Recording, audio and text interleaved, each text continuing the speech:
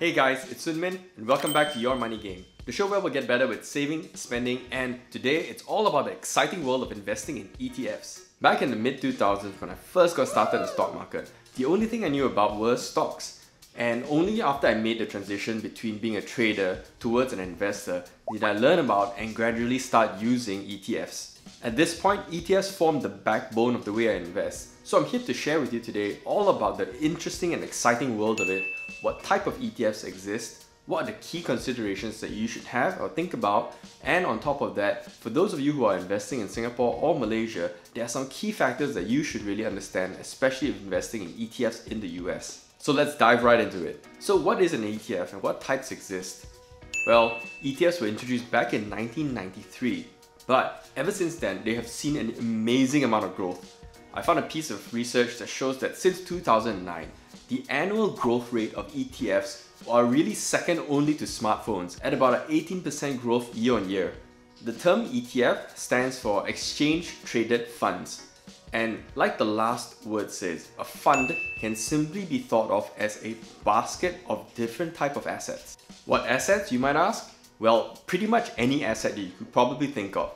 You've got your common vanilla stocks, you've got bonds, commodities, derivatives, and even a complete other field called alternatives. And some ETFs even mix a few of these type of assets together. And then there's the first two words of the term, which is exchange traded, which simply means that they are listed on a stock exchange, much like how a stock is listed. Locally, we might be familiar with the Singapore Stock Exchange, or in Malaysia, you've got the Bursa. But when you go abroad into the US, that's where you have the most established and most reputable stock exchanges in the world. You've got the NYSE, the New York Stock Exchange, and then you've got the NASDAQ, which lists mostly tech companies. And in the US alone, you'll have about roughly 2,400 plus ETFs that are listed, and that list continues to grow year on year. And because ETFs are listed, what's interesting about them is that the rules that they trade in are almost similar to how you can trade stocks. So depending on which stock exchange you're listed on, you can apply similar rules. And lastly, the reason why I'm so excited with ETFs are because of the themes that are available to us as investors. So if an ETF is a basket of different assets, the question becomes, what is the theme of the basket? What are the different assets that are going to be put into that basket that are presented to you as a gift that you could buy?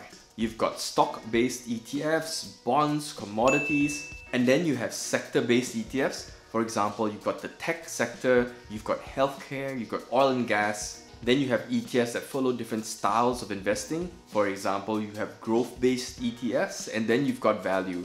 And then you've got a few more exotic types like leveraged ETFs and even inverse ETFs. And the list goes on. There are a few more over here that I probably haven't covered. So let's talk about the practical ways that you as an investor can use ETFs. I'll start with the first method that I'm personally fond of, which is index investing. ETFs provide you a cost-effective and easy way to start with index investing. For example, if you were interested in investing in the S&P 500, what you could do is buy the ETF SPY. It's currently listed at about $320 per share. If you're buying it on the US stock exchange, you can probably even buy it at a single share. And if you thought that, oh, that's a little bit too expensive for you, you wanted to start at a lower cost, there are even alternatives that are available. For example, SPLG, which currently trades at roughly $37 per share, and it's basically tracking the same index. Next, say you're interested in a particular strategy, but you don't want to go through the hassle of building your own portfolio. Using an ETF allows you to do so very simply. For example, I'm personally interested in growth of certain types of technology, which is why I own an ETF called ARK, A-R-K-K. In the basket of ARK, there are so many different components that if I wanted to buy them individually, it would take a whole lot of money and again a lot of hassle to figure out what percentage do I own, how do I manage all of it, when do I buy or sell an individual component. It's also an easy way for you to have your current portfolio be exposed to different kind of themes or different kind of regions. For example, I believe in the growth of Asia, but specifically I want exposure to China. So what I do is I use an ETF called KWEB, which again has a bit more of a tech focus, but it's specifically Chinese tech. So depending on the way you want to build and structure your total portfolio, ETFs allows you to have access or exposure to different asset classes and different regions as well. Finally, another way you can use them is you can choose to be as active or as passive as you want to be. My personal approach is I have a backbone strategy which I invest in for the long term, but at the same time, every now and then I might make a small trade or two, but that's really for fun. Another thing that you can choose to do is please the gods of YouTube by clicking on that like and subscribe button as well. So let's dive into the key considerations when you're thinking of choosing an ETF. The more active you are as a trader or investor, you should really pay attention to the bid and ask spreads. For really popular ETFs like the SPY, the price spreads are as small as 1 single US cent.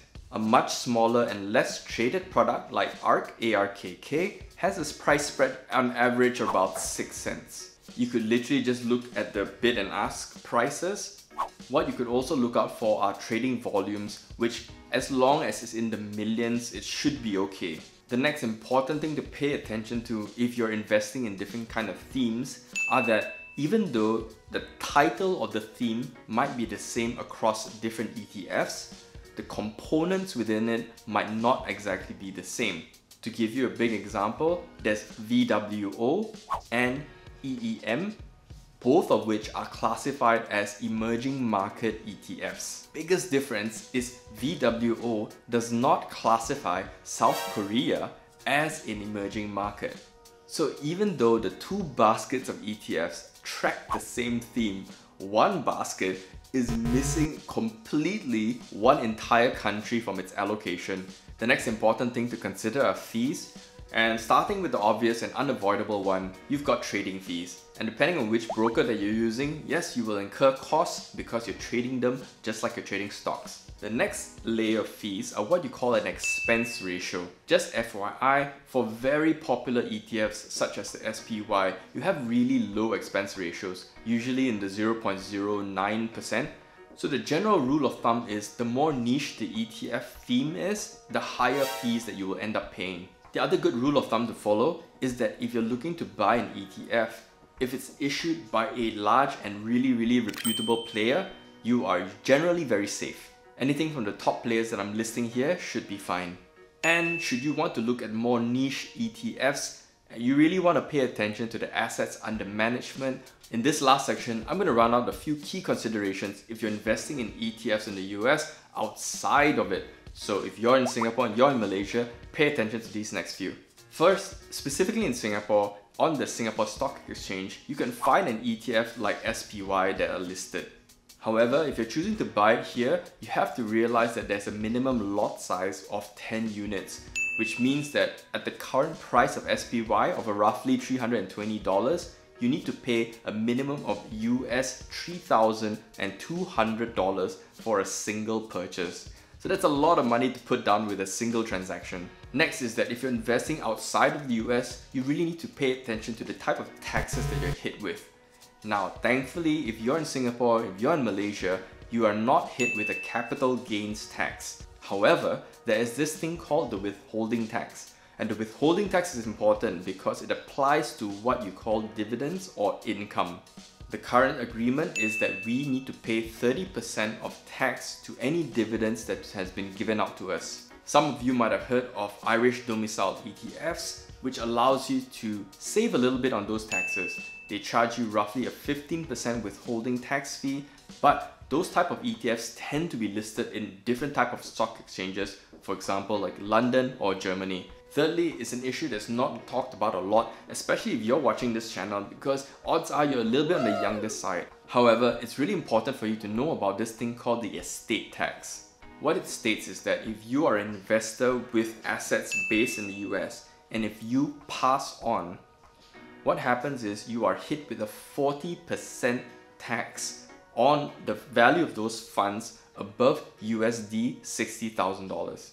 So of course, if you've got dependents and you've got family members, this can be a huge shocker, which is very unpleasant. So if you're talking about planning your finances for the long term, this is something that you really need to remember as you age and as you go along. The final bit of awareness is that when you're investing in ETFs, especially ones that are listed in the US or a market other than yours, you should be aware that they are exposing you to currency risk. With the current turmoil in the markets and the devaluation of the US dollar, in the near term, I'm not too concerned, but this is something that I want to be prepared for as the years go by.